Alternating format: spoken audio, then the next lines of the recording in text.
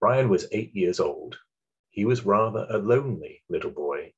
He hadn't any brothers or sisters, and he had always lived up in London. But one day, Daddy told him that they were going down to live in the country, where there would be a lovely garden full of flowers for him to play in, and all kinds of animals for him to play with. Brian was so pleased that he could hardly wait until the time came to go. He simply loved the country, and Daddy told him that if he always kept his eyes and his ears well open, he would learn all kinds of interesting things. And he did.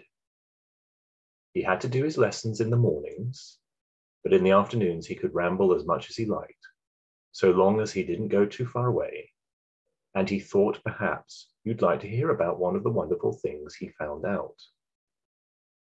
One day, when he was walking along a very twisty-twirly, shady lane near his new home, he saw a lovely red, mossy ball growing on a rose bush. He had never seen one before, and he wondered what it could be. So he clambered up the hedge to look at it more closely.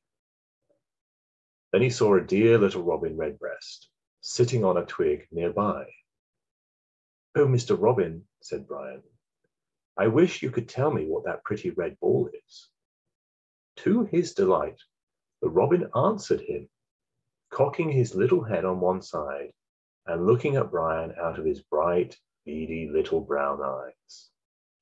So I can," chirped he. "It's called a robin's pincushion, though why that should be, I'm sure I don't know, for there isn't a single pin in it, and even if there was, I shouldn't want them. I never use pins. But I can tell you what it really is and how it came there. In the spring, a tiny wasp laid its egg in that rosebud, so that when the little bud grew, it grew this mossy ball instead of leaves. And the little wasp babies inside are snug and warm and drink the juice of the plant for their food." "Oh," said Brian, "so it's really a little house. And are there babies inside now?" "Yes," chirped Robin. "They stay in their little mossy home until they are grown up and ready to go out into the great world." The end.